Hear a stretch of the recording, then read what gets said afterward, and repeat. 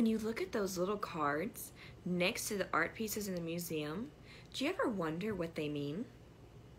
The first one we're going to look at says acrylic. Acrylic is often found in bottles like this, or you can find them in smaller tubes like this.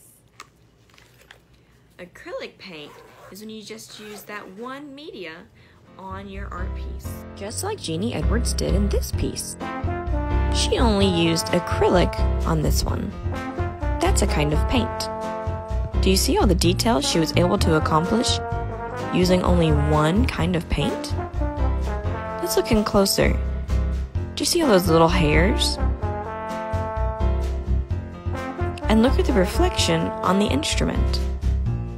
She used light and dark and medium of one color to make all of these details. So even though she only used one color and acrylic, it was very detailed. Now this next art piece says mixed media next to it. What do you think that means?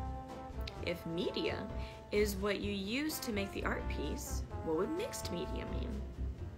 Well, in this particular case, it means that Jeannie Edwards didn't just use acrylic paint, but she also used inks and watercolors. So she used more than one thing to make this one art piece work. Can you already tell the difference between this painting and the last one? It was done by the same artist, but it looks so different. Not only are the colors and styles different, but notice the mixed media. There's watercolor and ink and acrylic in there. She has another one that she did with a similar method. Let's look at that one too. Which one does this look like more? The acrylic one or the mixed media? Yep, it looks like the mixed media one again. Do you see the watercolors and the acrylic and the ink that she used in it? She didn't just stop with one media, she used multiple. And there's her signature, just to make sure you know whose it was.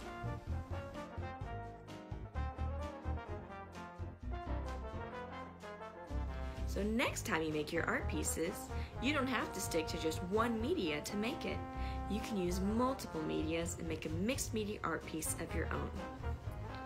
Make sure and drop your mixed media art pieces below. I'll see you next time.